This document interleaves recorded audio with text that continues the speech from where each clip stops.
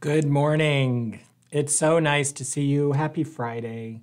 This is my favorite day of the week on the show because I get a chance to go through all of the questions that were sent in throughout the week through our social channels. So that's our YouTube, which you're probably seeing me on right now, Phoenix Spine and Joint, but also our Facebook. We have a sister site, hipreplacement.info, and they have a Facebook. So all of these things collate together and trickle down, and we get to tackle them on Friday. So without much further ado, let's get started. First one is from Elaine Weinbrenner. Good morning, Elaine. Happy Friday. I'm 69 and I have spondylolisthesis at L4-5 for years, where one vertebrae has slipped forward. Standing and walking hurts. The pain is limited to my lower back. There's no pain down my leg. Well, that is a very important clue. Thank you for providing it. Let's start out with that word that's so hard to pronounce and say, and yet alone know what it means, and that's spondylolisthesis. Spondylolisthesis. For those of you who get interested in the study of words, spondylo means bone and listhesis means moved, and this is a model of the spine. Elaine's problem is between L4 and L5, and you can see there's normally a little bit of a curve to the spine. That's normal in all of us.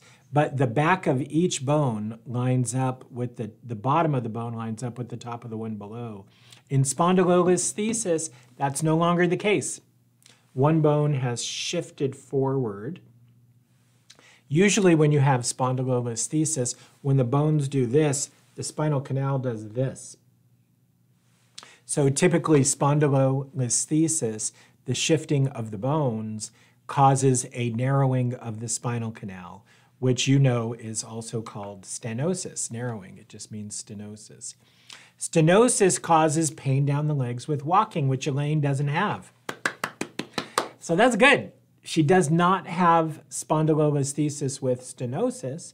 She's just got, most likely, spondylolisthesis. Of course, the way to find out for sure would be on the MRI. X-ray is going to show us how the bones have moved, but the MRI is going to show us the severity of that narrowing. I wouldn't even get an MRI if she's not having any leg pain or problems controlling the bladder or numbness, especially sensitive for perineal numbness. That's numbness in your private parts, your vagina, down around to the rectum. Here in Arizona, we say anywhere your bum touches the saddle, that's your perineum, that area. If any numbness in there, that's an emergency. You got to get imaged right away. But in general, it sounds like that's not an issue. 4 out of 5 people with spondylolisthesis never require surgery. So even though it's kind of like the situation with lung cancer, 10 out of 10 smokers, 10 out of 10 people with lung cancer were smokers, actually 9 out of 10, but only 1 out of 10 smokers get lung cancer. It's the same way with spondylolisthesis. Almost 9 or 10 out of 10 people having a spinal fusion have spondylolisthesis with stenosis. But 8 out of 10 people with spondylolisthesis don't require surgery. So that's an important thing to realize, is that it's unlikely, Elaine, that surgery would ever be necessary. So that's certainly a little piece of good news. She started physical therapy. Radiofrequency ablation has been suggested as the next option. Kudos, sounds like you're seeing the right doctors because they're absolutely right. Okay, well, if you don't have stenosis, Elaine's not having the leg pain, what hurts? Why does anything hurt? Well, there's really 2 main other choices. If it's not stenosis, and that means it's not a nerve root, then it's either a tear in a disc, which is possible but less likely. That's usually a knife in the back, not off to the side and down to the butt. And then the other kind of pain is facet pain, joint pain of the spine. And our facet joints, the hardest working, least famous joints in the human body, these are them. There's one, there's one, there's one. Come on, people. Everybody knows the knuckle and the elbow and the wrist. That's just the names of joints. How come we don't know the facet joint? How come no one can ever name it? Because she's all covered up with muscle. So Elaine's got all her back muscles here and then her skin. So you can't see it, whereas the other joints are right on the surface. So we forget about the facet joints, but they're in there. All right, Elaine, so radiofrequency ablation, pain is probably coming from the joints, and so that is likely the next step. I don't want to have it as it's temporary. The nerves regenerate. True that. So the radiofrequency ablation, the outcome, has been studied by a series of small studies. That's where doctors kind of put together, oh, I got 20 cases, how'd they do? Oh, I got 100 cases, how'd they do? No, not a really good studies, but small series taken together.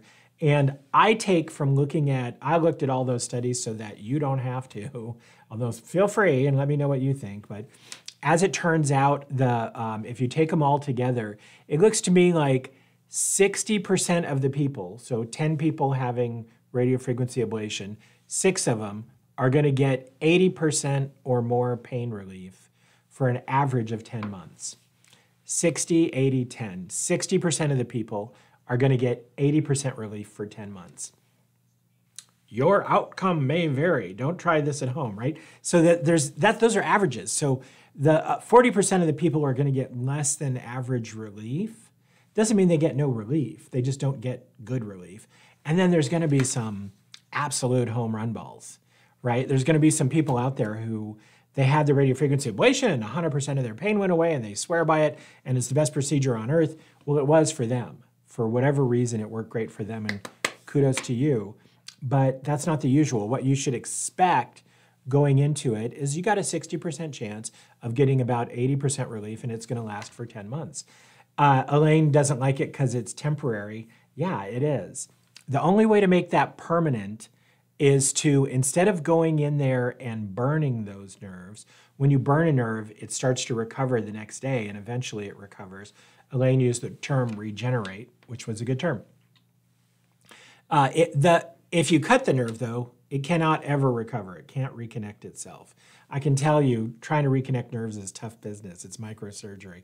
You can't do it on your own. So there are endoscopic procedures called direct visualized rhizotomy or dorsal endoscopic radiofrequency rhizotomy, where a surgeon can go in there with a scope and identify that little nerve and then cut that guy.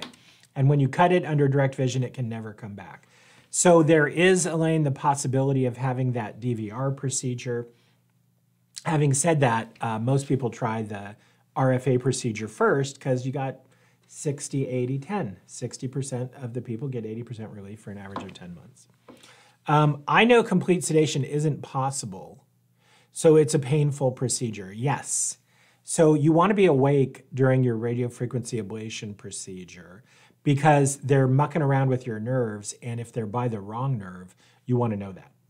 So yeah, you can't be completely sedated, but you can be a lot sedated. You can be loopy, you can be loose, you can be highly sedated, but not completely. The thought of the pain sends my anxiety level really high. I'm sorry. It's a very safe procedure, though. Pain is just, pain is pain. It's why those doctors have a job, right, to get rid of it. It's not good. But it's not fun, and I understand why it makes you feel that way. I had an epidural injection for a herniated disc previously without sedation, and it was painful. I even thought it was, even though it was successful. Yeah. A lot of times people have, so it is uncomfortable. It doesn't feel good. Some people find it mildly to moderately painful. Other people find it really severe. My experience has been the people who find it severely painful have some component of PTSD, post-traumatic stress response. Maybe you had a really nasty school nurse who you hated who gave shots and you cried in front of the whole class and you were humiliated, and so you look, every time you see a needle now, you start breaking out in a cold sweat. Or maybe something happened to someone, whatever it is. There's more to it than the actual pain of the procedure. I myself gave over 1,000 epidurals and I never sedated anyone for it. So it's definitely possible. They were not in significant pain. You can talk people through it. Having said that, if you do have this PTSD response, you need sedation. And the easiest way to get that is to see a board-certified anesthesiologist as your pain management doctor or a board-certified physiatrist. By the way, check out my video that was released this week on how to pick a pain management doctor.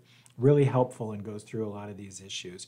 But they can arrange to have one of their colleagues come and really maximally sedate you to the safest extent possible for any pain procedure that you need. My quality of life has been severely affected. I love the way we say that. My quality of life has been severely affected. Like, oh, is it going to rain today? That means you're not the mother you want to be, or you're not the grandmother, or you're not able to go on that dream vacation with your husband or by yourself, or you're just not able to do the things you want to do. That's a fatal disease. I mean, if you had cancer and you couldn't go on a trip, everyone would be like, oh, I'm so sorry, Elaine, you have that cancer. Either way, the problem is that you can't go on the trip, right? I mean, so you can't go on the trip, Elaine, you got to do something. And your condition, spondylolisthesis without stenosis, is eminently treatable. So I really encourage you. I know it's hard, and I know I'm asking you to be brave when I don't even know you, but I do know you. I know people just like you. You got to find the courage to get this treated because there's a way better life for you on the other side of this. And the pain of these treatments is not in any way a legitimate barrier compared to the potential benefit of these treatments. My only choice seems to be to live with the condition. Nope, that's not true. Spondylolisthesis without stenosis is controllable. The pain is controllable 100% of the time. I can't tell you how far your doctor's going to have to go to control it, but that is a controllable condition.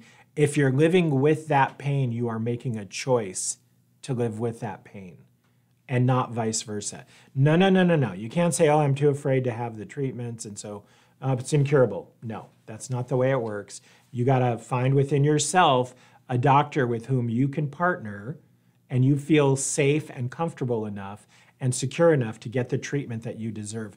Everyone deserves help when they're sick or in pain. Everyone. And that includes you. Stop it with the martyr stuff, Elaine. You can do this. I know the reasons why patients can't be completely sedated, but do you see any changes in the future for having back procedures like this done with complete sedation? No. The best indicator for a surgeon that a person is safe is that they're okay. And so a lot of these procedures, you need to be a little bit conscious, but not very much. All right, well, you gave me a lot to unpack there, Elaine. Well, thanks for that really good question.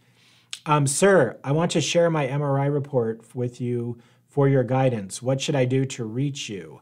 That is an excellent question, M. Vikram Srinivas Desi.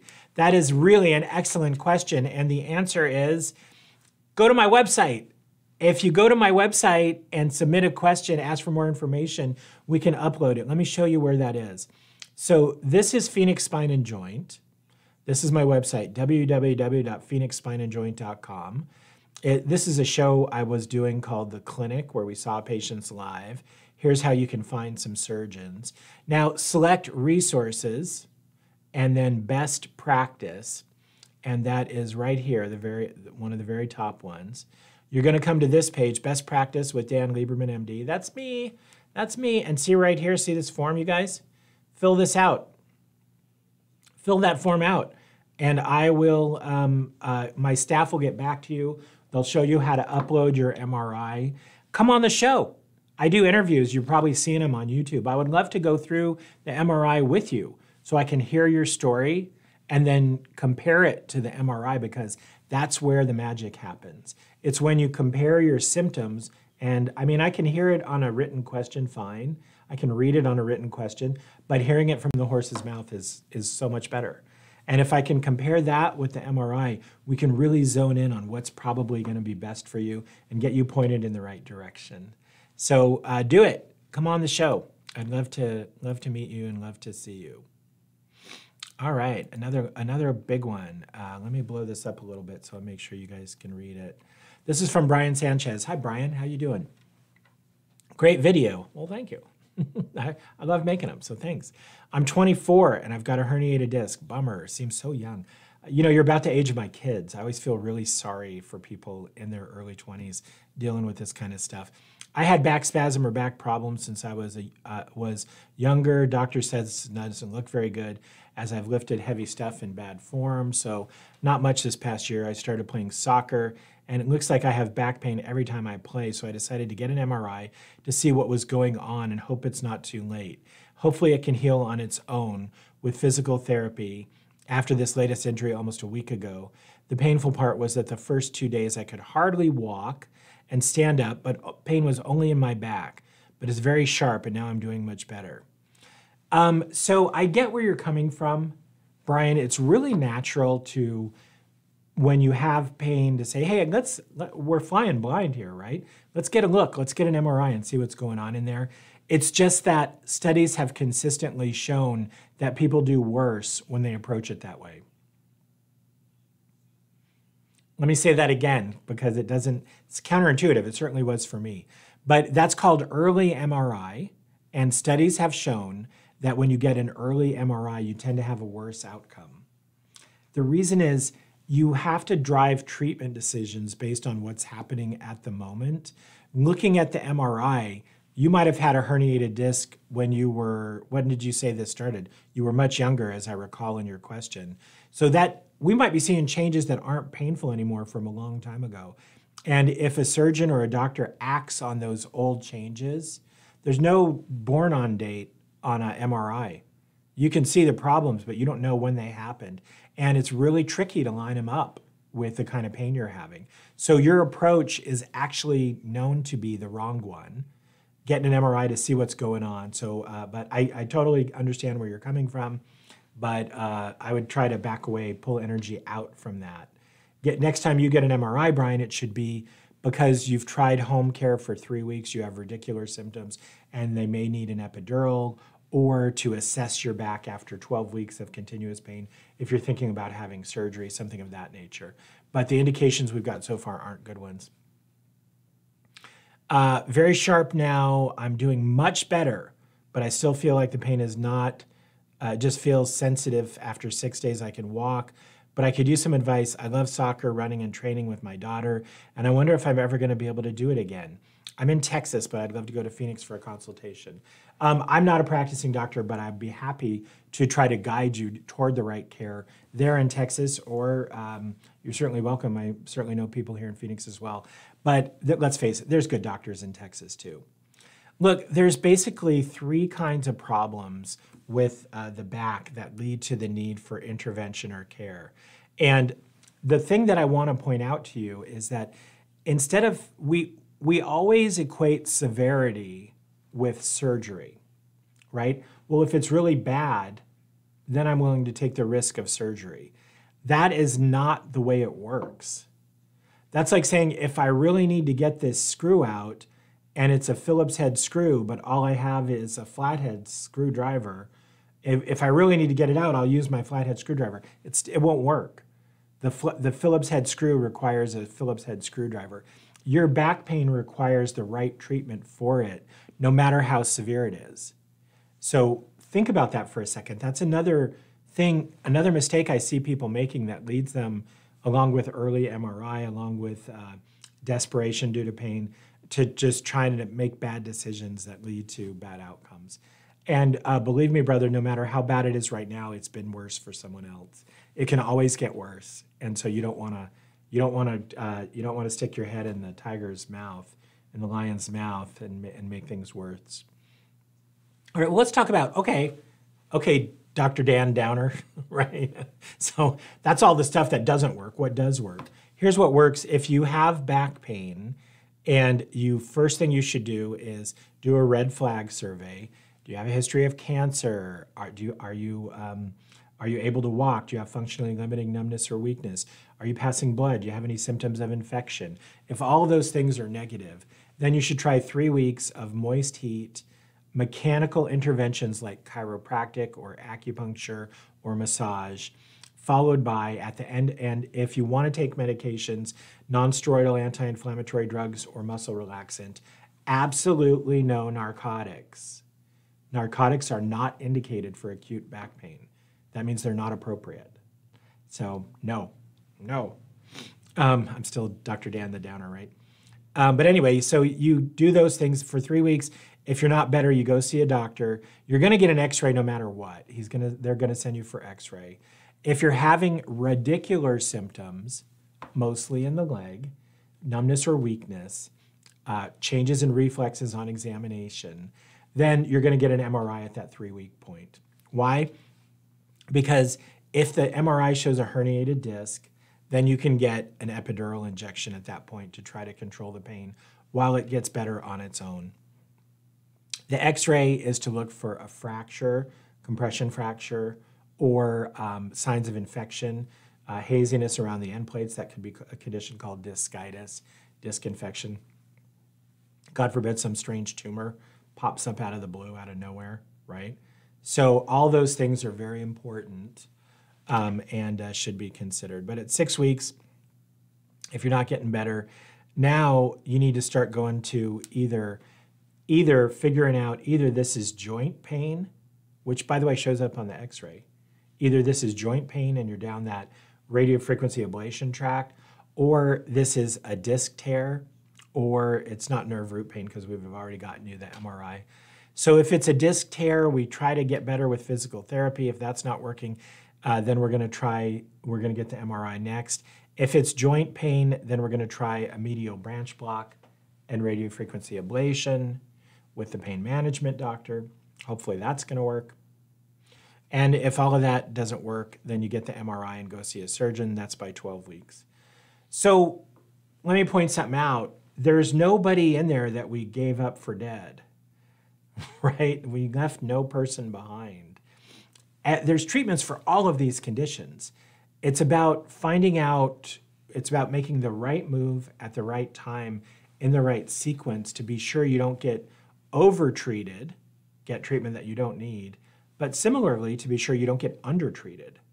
So, and miss out on treatments that could have helped you. To be honest, we're more concerned about over-treatment as a society because government pays for half of our healthcare. They don't want to waste their money on over-treatment, and insurance companies, it's their money, right?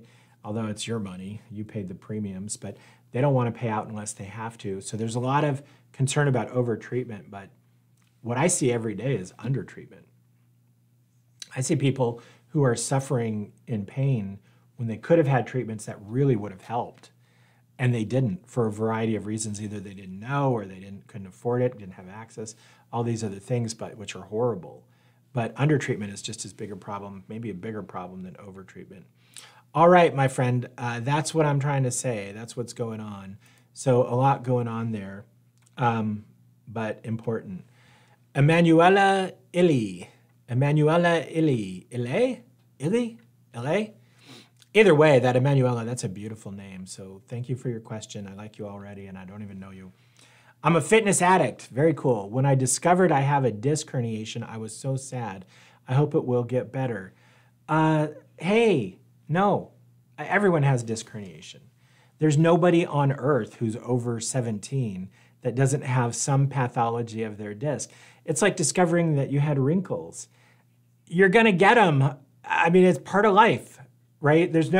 Nobody gets off the ride without going around, and it's just the way it works. And so you have to realize disc disease, disc pathology is normal part of life. If you're able to be competitive, and you didn't tell me how old you are, but if you're able to be active and competitive, and that is your best protection. I was a spine surgeon for 20 years almost, and I got to tell you, I would see the occasional triathlete or really great runner, but the vast majority of my patients weren't there because they hurt themselves doing fitness. They were there because they weren't fit enough. Strength and muscle tone and power is by far the most important thing you can do to protect your body. We talk a lot on this channel about anti-inflammatory diet, which is very important to reduce inflammation, using food as medicine, which is great potential. But those things are very, that's weak sauce compared to strength. Strength is where the rubber meets the road. It's the tires in your drive. It's the giddy up in your oomph. Like it's critical. And so you got to have strength. And If you want to get that strength, being a gym rat or a fitness addict, good for you, Emanuela. That's super important. Do it. And don't let anybody hold you. Did you say you have a herniated disc? You did. I want to show you something else, Emanuela, before I leave your question altogether. So this is a drawing of a section of the lumbar spine, and here's the nerve roots in the spinal canal, and here's where the nerve roots come out and go off to the side and they leave. And this is a disc, the blue. So this is the tough outer part called the annulus.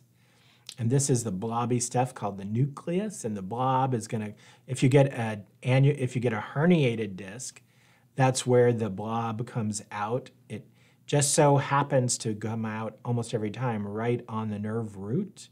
That irritates the nerve root and causes the pain down the leg, which is called sciatica. This blobby stuff can't heal.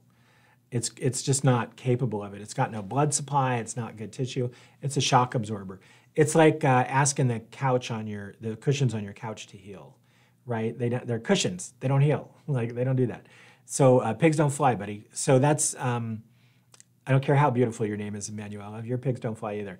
So that's just the way it is. This thing, the annulus, it can heal a little bit. I mean, not a ton, but it can definitely heal. And it takes about 6 weeks. So if you've had a disc herniation and you've recovered for about 6 weeks, you'll get some scarring and healing in there that is pretty much as strong as it's going to be by 8 weeks, and certainly by 12 weeks. So by the time you're 12 weeks out, stop babying yourself. If you still have a disc herniation, then something else may need to be done. All right, I'm not joking this time. I'm going to leave Emanuela alone and go on to ZDS Zadyrus. ZDS Zadyrus. I love this. I herniated my L5 vertebrae in 2017, and I just recently re-aggravated the injury. All right, time out. ZDS, what are you talking about here? So let's get some terms down. It's not that it matters. It's just that I want to make sure we're communicating so you get the right treatment. So vertebrae is a bone. Vertebrae, that's L1 vertebrae, L2, 3, 4, 5. S, sacral bone, S1, sacrum. So in between each two vertebrae is a disc. Boomba, there. Disc is made out of cartilage. Vertebrae is made out of bone. Discs can herniate. Bones don't herniate. Bones are not soft and they don't herniate through stuff. You know that word herniate, it comes from hernia, to move from inside to outside. It's not a coincidence, a hernia in your groin. That's where your soft guts are coming through your abdominal wall. You get a bump. That's your guts coming out through the herniating through the abdominal wall. In your lumbar spine, it's the disc herniating through the back, through the annulus, out into the spinal canal. Now, the L5 vertebrae also doesn't make sense. It's got to be, bones are described by, this is the L5 bone, but the discs are described by the bones they're in between. So L4-5 disc is there, L5-S1 disc is there. So when Zadyrus, Mr. or Mrs. Zadyrus says they have a herniated L5, it's either this or this, but it's one of those two. I just recently re-aggravated the injury, and in the past 4 days, the pain subsided. Ooh, thank you, thank goodness. I'm terrified to get to any type of surgery done to my spine because all my family has had bad experiences with back stuff. And you should be, because you don't need surgery. If you're getting better on your own, so when the problem is disc herniation, remember the normal treatment is to try self-care for 3 weeks if you have no red flags. At the end of those 3 weeks, you should get an MRI. You should see your doctor and get an MRI if you're not getting better. The reason is you might benefit from epidural injection. So let's get back on track here. Let's get back on track. There's nobody talking about surgery in those first 3 weeks unless 3 reasons you might. First of all, what surgery are we talking about? Microdiscectomy for herniated disc, because the problem is herniated disc. So the surgery we're talking about is microdiscectomy. Microdiscectomy is indicated early only under 3 conditions, and 3 conditions only. If you cannot walk, you have uncontrollable pain, or you have a functionally significant motor or sensory deficit. Cannot walk includes cauda equina syndrome, bowel or bladder. Remember we were talking about the private parts and all that, where your skin touches the saddle. Numbness, all that. So if you have cauda equina syndrome, that's so bad, and or you can't walk. If you have functionally limiting numbness or weakness, that the longer a nerve root is compressed, the more likely it is to suffer permanent damage. So you don't want to sit here and wait 12 weeks. If it's so bad that if you were like that permanently, you were that numb or that weak permanently that you were functionally impaired, you couldn't walk, then you can't wait on that. You got to pull the trigger, pull the stop cord, emergency brake on the train. Stop, I need an MRI, I need to get this fixed up and move on. But otherwise, there's no surgery to talk about during 3 weeks. And you haven't told me about any of those 3 things, so I don't think that's happening. I'm at a point where I don't think I have a choice anymore. Wrong. You don't actually have a surgical option based on what I'm hearing. So you need to look at that. You need to look at my graphic on doctor recommended care of a herniated disc. I've got a whole playlist on low back pain and a whole playlist on a herniated disc. So here's my low back pain playlist. Go check out, explore the channel and check this out. I've also got a herniated disc playlist, which I would urge you to check out. All right. This is from the Classic Carnut. I assume that means classic cars. You're a classic car nut. How cool is that? I used to be the owner of, got my son when he turned 16. He's now, 25, but back in the day got him a 65 Mustang. So I was a classic car owner, kind of once removed at one time. I admire your courage, sir, or madam, whoever you are. All right, so this was from the video, The Cure for Spinal Stenosis. And the Classic Carnut says, so there's no exercise for stenosis caused by disc herniation. That is correct. There's no, so stenosis just means narrowing. And what's narrowed is the spinal canal, the space from the back of the vertebrae to the lamina. The lamina is the roof of the spinal canal, and the vertebral body is the floor, if you think of it as a room. So that is correct. There's, the stenosis can come about because the joints, the facet joints, have enlarged over time due to arthritis, and the roof, the ligamentum flavum, which connects the levels, has gotten thicker. So if you get degenerative stenosis, that's because your roof's coming down and your walls are moving in. There's another way, and that's where a disc herniates, and that's where the floor is rising. The room's getting smaller because the floor is rising. And what we see all the time, unfortunately, is all that is happening at the same time. Sometimes a disc herniation in someone who already has moderate stenosis makes it severe stenosis. That's very common sequence. So I hope that's not you, but the question then is, okay, well, could I do exercises to undo that? No. What exercise gets rid of a herniated disc? None. There is none. All right. Let's keep her going. This was a question that came from video, one of the clinic series, and that was a clinic about a herniated disc. The sharpest pain I've ever had, I'll be dead by morning, herniated disc. Felt like I would be dead by morning. And this is from Joe S. Hi, Joe. Joe, what do you consider large? I consider large disc is 10 millimeters or greater. A small disc is 3 to 5 millimeters on MRI. A medium-sized disc is usually 5 to 10, and a large disc is greater than 10. And then you get some that are, the whole spinal canal is about 25 to 30 millimeters wide. A disc that takes up the entire spinal canal can be 25 or even is pushing 30 millimeters. So I know the metric scale, the centimeters, it's millimeters, centimeters, kilometers. It's not one that we Americans are very used to. But Joe S., I don't know if you're American or not, but it doesn't matter that we're in millimeters. Just know, look on your MRI report, they'll measure that fragment. If it's less than 10, it's small or moderate. If it's less than 5, 3 to 5, then it's small.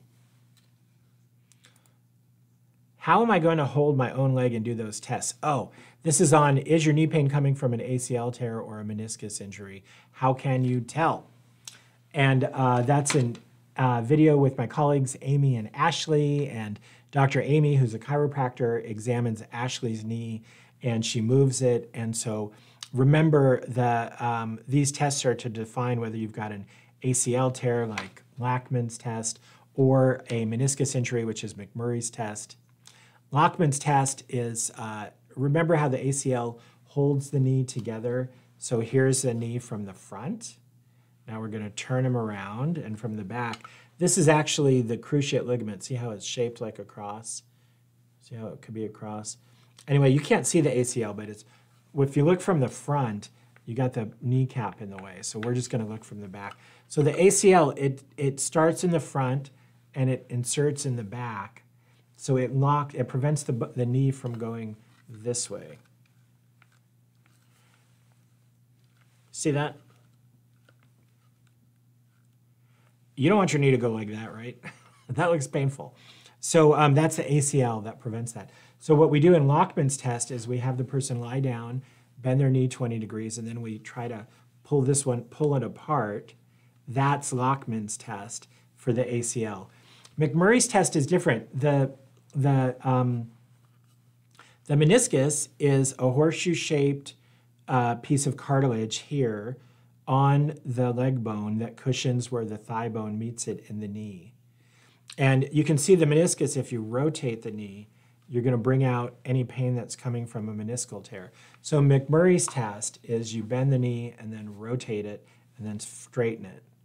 That gets the rotation, puts the bones together right on the meniscus. When you straighten it, it runs the full length of range of motion.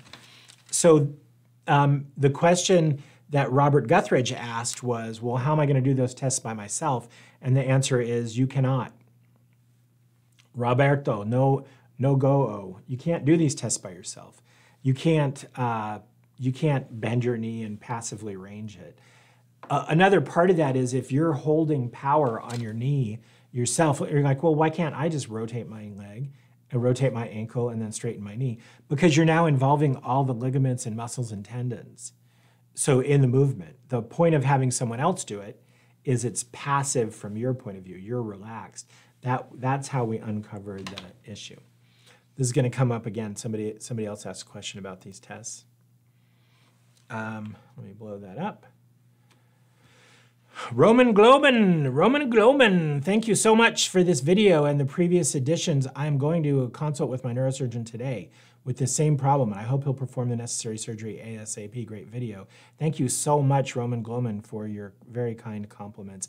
This was another episode of The Clinic, and it was the one where we were talking about microdiscectomy, very important topic.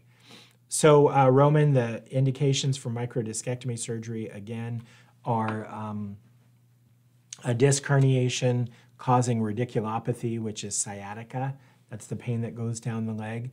It should be done early if there's functional numbness or weakness, intractable pain, or cauda equina syndrome, or you can't walk. It can be done after 12 weeks if you fail epidural injection and you fail the test of time, the 12 weeks. But understand that your body heals discs anyway. So what you get by having surgery is you speed up time. If you could wait it out, your body's going to heal on its own. Not everyone can wait it out. I mean, Jesus, 12 weeks, that's 3 months already, right? I mean, you've waited long enough. And so it can just be like, hey, we need to get this over with. I understand that completely. This is Sid Praveen. How can I buy? How can I buy what? Oh, this is does CBD from cannabis help with arthritis? Yes, CBD does help with arthritis because our bodies have an endocannabinoid system. CBD is a drug. It binds to receptors in the body. One of the things it does is reduce inflammation, and reducing inflammation reduces pain. That's why non-steroidal anti-inflammatory drugs, steroids are an anti-inflammatory. Anti-inflammation is anti-pain because pain is a mediator of inflammation for most people. So, okay, where do I get CBD is the question. First of all, I'm glad you're asking. And the reason is, I'm glad you're asking, because a lot of stuff is sold in this unregulated market of nutritional supplements, things like CBD, are sold without even containing the actual product you're supposed to get. So you want to buy the product from someone you trust, who's knowledgeable, who can explain to you how they are a purveyor. How do they know the stuff they bought? Well, because an outside lab checked it, or they had it checked, or there has to be some kind of verification process. You want to make darn sure you get that in anything that you buy. So that's how you know. Where can you get it? On the channel, if you go to our CBD playlist, I interviewed a lady named Kathleen. I forget the name of her little store, but I had 100% confidence in her. You can order from her by mail. She can ship. She also does an amazing consultation. She'll walk you through, well, how much should I take? What dose? And it comes as a tincture, as a weed that you can smoke. It comes as a gummy that you can chew. It comes as tincture drops you put under your tongue. What's the right way to take it? It depends on how quickly you need the relief and how much and how often and why you're taking it in the first place. If it's a joint, a lot of people recommend you apply to, and I think in your case, you didn't tell me, but the video is about arthritic pain, so joint pain. A lot of people want to apply that as a cream. But anyway, Kathleen can walk you through that. Give her a call or check her out online. Go look up Kathleen on my website with the interview that I did. Please. Delightful lady, very knowledgeable. This is from DKAZ, capital K-A-Z. Don't waste your time with injections, just get the microdiscectomy. Getting into many injections inflames the tissue and the nerve even more. And when the surgeon does get in there, you can tell they're nervous. Angry tissue becomes quite friable. Just my 2 cents from my experience. Very interesting perspective, for sure. Most surgeons don't see it that way. I mean, I did thousands of microdiscectomies, to be honest, and I'm not sure I noticed any effect from steroid. I didn't notice any effect from steroid in there. Having said that, it's your choice, your body, your choice, right? You don't have to have epidural injection.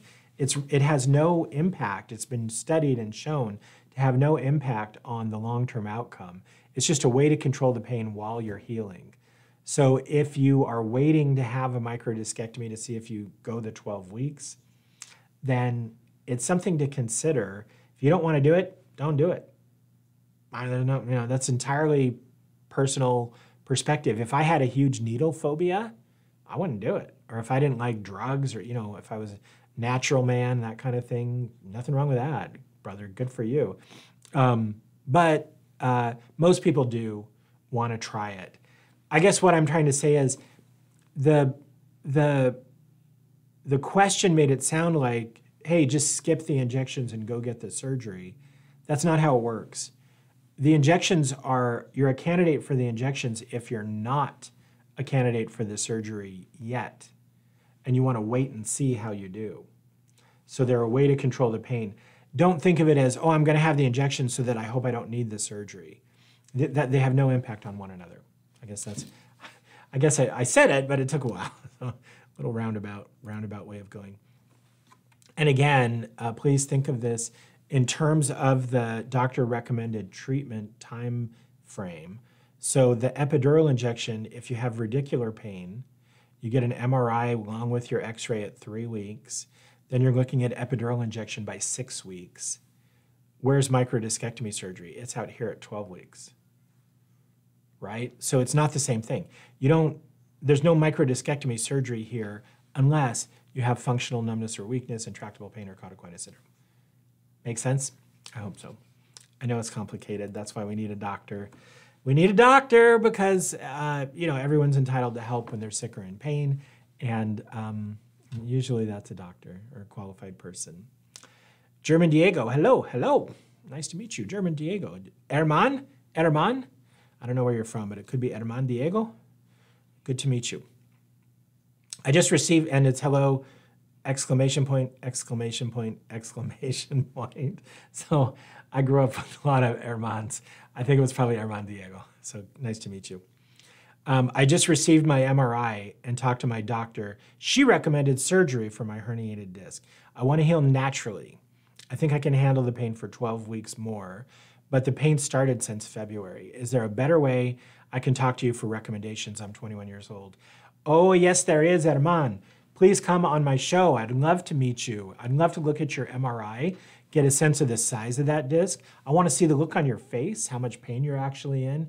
Are you pale and miserable? Are you sucking it up? What's going on, buddy? So I would love to talk to you. Come on the show. And the way to do that is to go to phoenixspineandjoint.com, resources, best practice, top left of your screen, fill out that consult form. Hey, by the way, spoiler alert, peoples, we're coming up with a really cool video submission process. So soon, instead of just typing this stuff in, you're going to be able to drop me a video with your question. So I'm super excited about that, and more on that in the week to come. But you know, connect with me, Herman. I'd love to talk to you and see what's going on. Dan Scott, hey Dan, I think we've talked before. I have a transplanted kidney. Yes, Ike, poor guy, but good for you. You're cross and you're bearing it, from it sounds like. I can't take too much acetaminophen. MRI reveals a ton of tissue causing pain. What other anti-inflammatory drugs are outside of steroid injection? I got to tell you, Dan Scott, when I'm dealing with renal transplant patients, I get a nephrologist involved. I'm a doctor, but not like that. That's over my head. You want a specialist with something that could have big impact on that transplanted kidney. So unfortunately, not a question for me. That's a question for your kidney specialist. Unless they tell you the answer is narcotics, in which case you need to find a different specialist. So I think it's probably best to leave that to them. Doctor, I did my MRI and it looks like I have a herniated disc at L4-5 and L5-S1. Sadikim. I'm sorry to hear that, but thank you for contacting me. You come to the right place. I don't have any numbness, but the pain radiates through my right leg all the way down. Okay, so that pain down the leg from a herniated disc is sciatica. So you have sciatica due to a herniated disc. This pain is only felt if I sit down for long. Usually pain that's worse when sitting is an annular tear, but an annular tear is a knife in the back and doesn't radiate down the leg. So presumably what's happening here is when you sit down, you're putting stress on that nerve root. You're pushing that nerve root right up against that disc that's irritating it, and that's what's causing the sciatica. When I stand up and do some walking, it slowly reduces. Do you think it'll heal by itself if I'm willing to wait? It very well may. All discs heal by themselves. The question is, if it's too big, it's just more than your body can do in a reasonable amount of time to get better. So it has to do with the size of the disc. It has to do with your body, the kind of immune response you generate. Sometimes these darn things are painful, which means the inflammation is turning on pain nociceptive, pain fibers that are sending that signal right up to the brain. Sometimes it's not. If it's not painful, we can be a lot more flexible about giving more time for your body to get better. So it's really all over the place. And the only way to know for sure is to look at you in the face, find out how you're functioning, the level of pain you're in, look at the MRI, consider the size of the disc, and any other information that's available, and make a comprehensive decision. And like everyone else, Sadikim, I would invite you to come on the show and upload your MRI and do that if that's appealing to you. This is from Noib, N-O-Y-B. No-Y-B or Noib, I don't know. Anyway, that was a really nice explanation. Oh, this is from my colleague Amy and Ashley's video, Is Your Knee Pain Coming from an ACL Tear or Meniscus Injury? How to Tell. Yes, it really is a cool video. Check it out. It's actually our hottest video right now on the channel, and I can see why. I mean, it's really, really helpful. Which test is more accurate for ACL? Lockman's test or the anterior drawer? Remember, it's the knee, right? And the ACL, this is the posterior cruciate ligament, but we're going to look at it. The ACL prevents the knee from sliding that way. If it tears, like it's shown here from the front, it's torn right there, then the knee slides too much. And we can bend the knee 20 degrees, put the arm on the thigh and the leg and do that, or we can put them both on the calf and pull it in and out at various levels. That's the anterior drawer. If you look at this stuff online, you find all kinds of stuff. Like here's, if you Google Lachman, L-A-C-H-M-A-N's test, here's the Lachman's test. They're showing you how to do it. And then they talk about the difference between Lachman's test and the anterior drawer. Actually, you know, when you want to find out what is what, you look and see, well, has somebody studied this in the past? And sure enough, this question has been asked in the literature. What's more accurate, the Lachman or the anterior drawer? And I looked it up, and at least one study found they were the same.